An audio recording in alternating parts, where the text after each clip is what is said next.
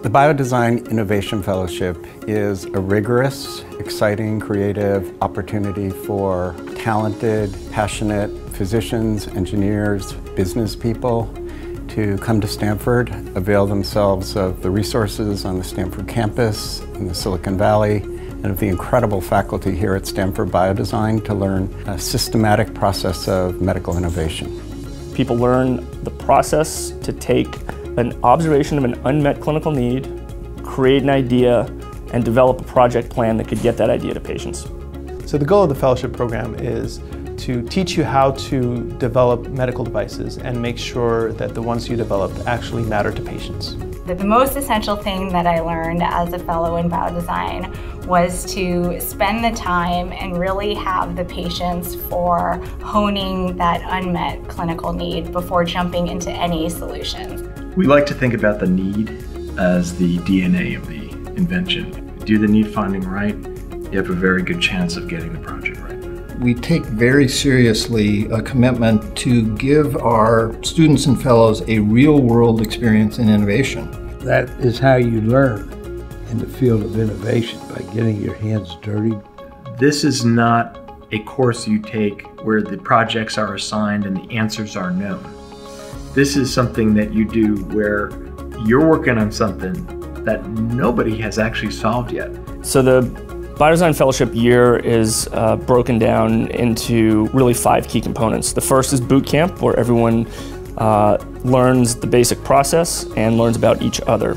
The next portion is needs identification and screening, where we observe real unmet needs in a specific area and then work through filtering those needs into really defining an opportunity for the team to invent. Next is invention, where they ideate potential technology solutions to their unmet need. And finally is implementation, building a realistic project plan that could get that technology to the patients. I really enjoyed working on a multidisciplinary team as part of the Biodesign Fellowship. Innovation is a team sport. It's not an individual activity because it takes a team to really win. What's really helpful about having diverse backgrounds and talents on a team is that people with different ideas tend to be less conformist. And the more differences, the more opportunity for divergent thinking and real innovation. When we first started working with the team psychologist, I was a little bit apprehensive, but now I find extreme value in it. It gave my team a chance to have a safe place for conflict, and it also allowed me to understand how people viewed me. I think the team members all find that learning how to communicate, learning how to give feedback, receive feedback, how to work with other people in a way that's respectful and animating is really one of the most valuable parts of their experience. One of the great things about the Biodesign Fellowship is our network of mentors. I support the Stanford Biodesign program because I love being surrounded by folks who are just committed to making a difference in healthcare, and that's exactly what I find here.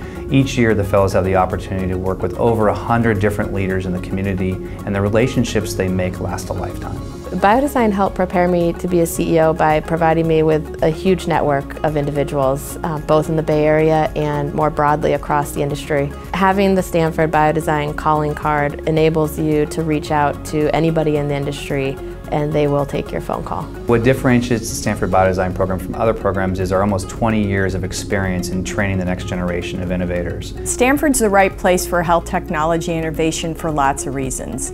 Network of people, access to capital, creativity. I will also throw in the weather kind of helps. Silicon Valley is magical. There are no boundaries in Silicon Valley. Everything is possible. What differentiates the Stanford program, that's an easy one. It's the people. The people are amazing here. You get to learn from the people who developed the process and wrote the book. So being able to learn from those faculty directly, I think enriches, makes the learning process that much better. If you look at how many patients that have been treated, how many companies have successfully been created, how many jobs have been created, how much intellectual property has been created, those are all real hard measures of the success of the Stanford Biodesign program. Seeing your product be used in patients is amazing. It's the best part of my job and the highlight of my whole professional career. When the fellows leave, I think they're incredibly well equipped to tackle any MedTech Innovation Project and excited to take that knowledge and put it into practice. If you're really passionate about innovation and about having an impact on healthcare, there's no better place to come. For someone considering coming to Stanford Biodesign, I would strongly recommend it. I would say go for it.